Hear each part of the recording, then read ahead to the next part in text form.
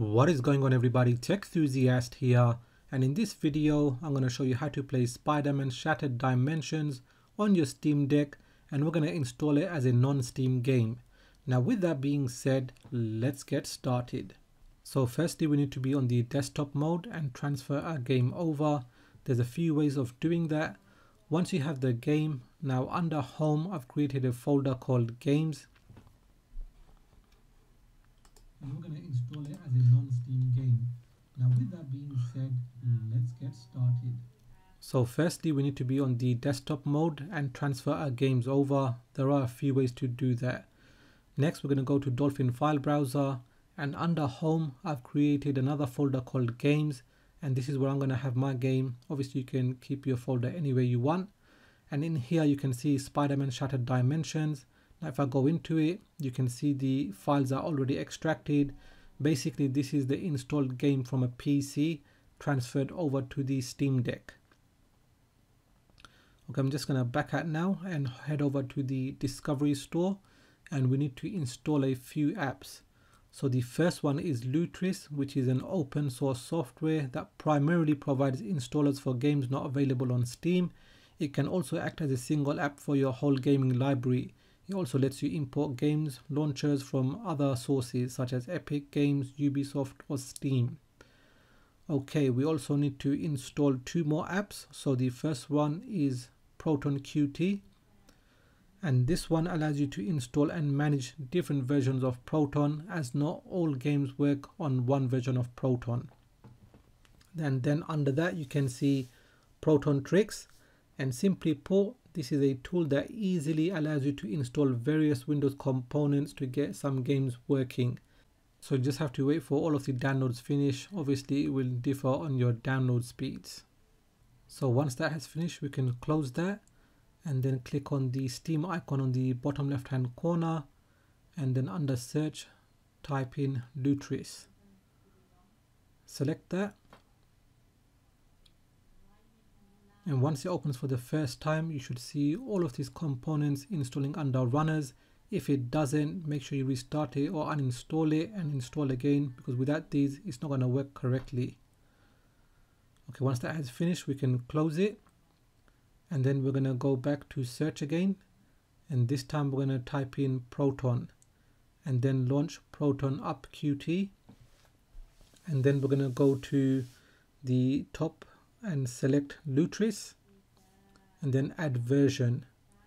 Then under compatibility tool you've got several options here, and we're going to go with the WineGE on the top, well basically default, and then under versions there's a whole bunch here, but we're going to be going with 8-26 and then click on install.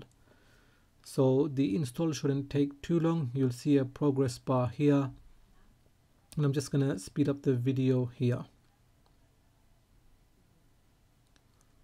So once that has finished, you can go ahead and close the app, and then we're going to search for Lutris again and then launch it.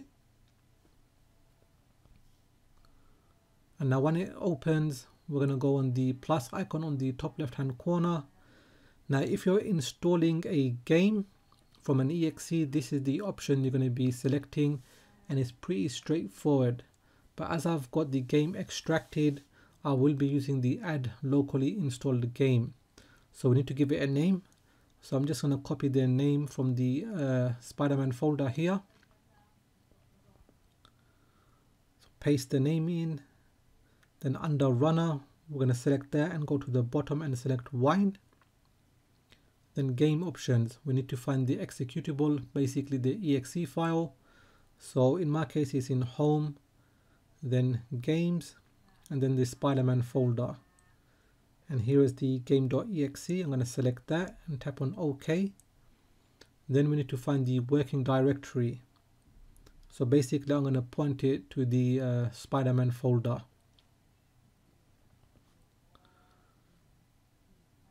And then we've got other options. So under runner options, we're going to make sure it is on this version of Proton that we installed earlier.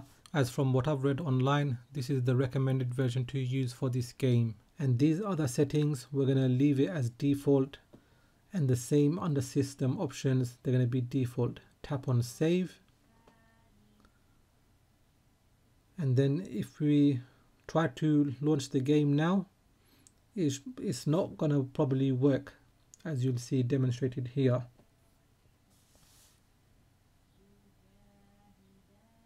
As you can see, it's asking to play again. So what we need to do is go and configure the options again. So we can right click here and go to configure, or use the icon on the bottom here and go to configure. So we're going to go to game options, and then under wine prefix we need to create a folder here that has basically some prefixes. So I'm going to create it in my games directory, and I will rename it to prefix. You can call it whatever you want. Then we're going to go back to Lutris, then configure, and basically point to the prefix folder.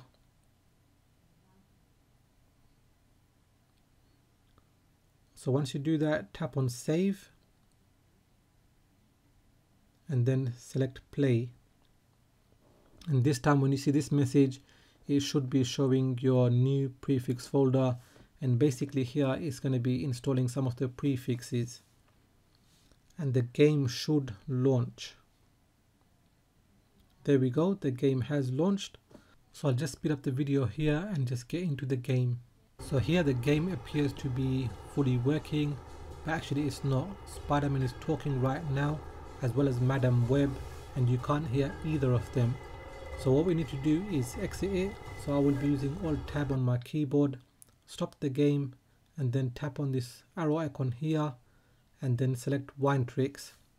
Just wait a few settings, we just need to wait for the window to open. Here it is. So we're going to leave it on the default, select the default wine prefix and OK. And then we're going to go to the icon here and just say no here. And then again press on OK.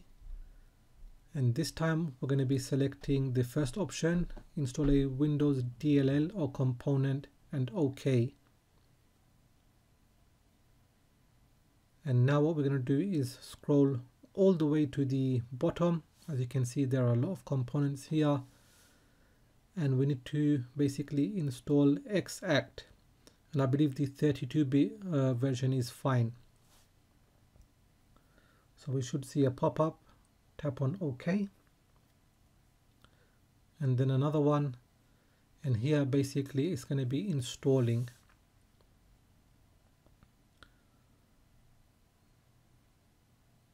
Once that has finished, we should see the pop-up come in the background again. As you can see, there it is. And then we can select play game. And once again, I'm going to skip right into the gameplay.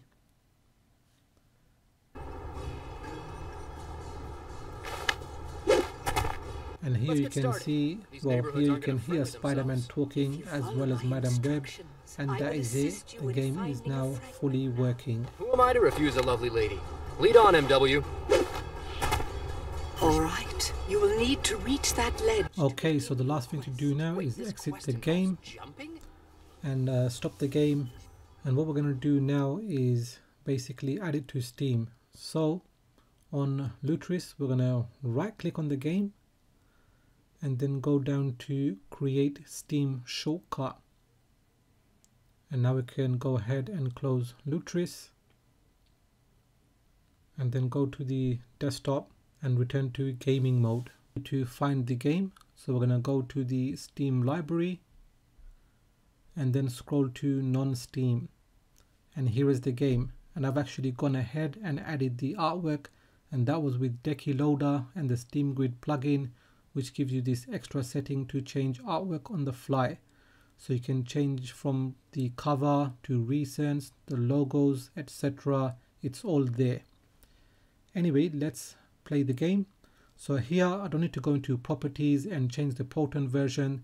The default setting is fine and the game should launch. Now I'm not sure if this is specific to me as I am using a capture card right now, but if you see 4:3 aspect ratio and the graphics looking a bit bad, then what you need to do is basically load up your game, go to continue, and then go to options, then go to graphics, and for resolution we're going to scroll all the way to the right to 1280 by 720, and then change the aspect ratio to 16 by 10. Press A to apply and save the settings, and you should be good to go to play on gaming mode. So that wraps it up for this video. This is how you play Spider-Man Shattered Dimensions on your Steam Deck. Now if you have found this video useful, give it a thumbs up, subscribe if you are new, as I have more videos coming up, so make sure you hit that bell icon so you get notified as soon as I release my videos. Thanks for watching, and I will catch up with you in the next video.